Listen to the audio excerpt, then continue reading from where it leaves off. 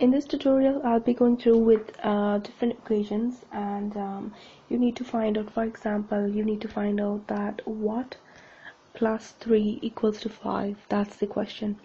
So it's very easy. Now, the first thing you do is that you write this over again, and then you say equals to, and if this is a plus, so you do the opposite. So you will say 5, and then you will do the opposite is minus, and then bring the 3 over here, 3.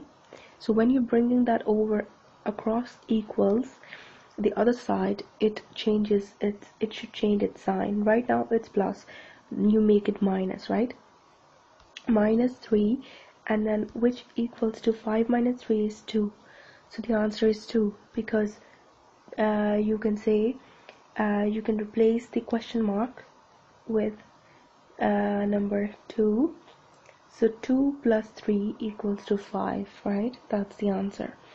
So I will do this again so that it's easier for you. So for example, we have something, right? Minus 5 equals to 4, right? So now what we will do is, I will look at the symbol, which is minus. 5 is a minus, so I will bring it across this equal sign, and when I will bring it across, right, I will bring this across here, 5, right? So the symbol is minus, the symbol has to change, it will be opposite whenever we bring something across, right? So 4 plus 5 is 9, so the answer is 9 minus 5 equals to 4. That's the answer. That's how you calculate. So whenever you bring something across equals, you change the symbol.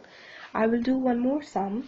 I will say dash, okay, divided by, right, it's divided by 10, for example, equals to 3, right?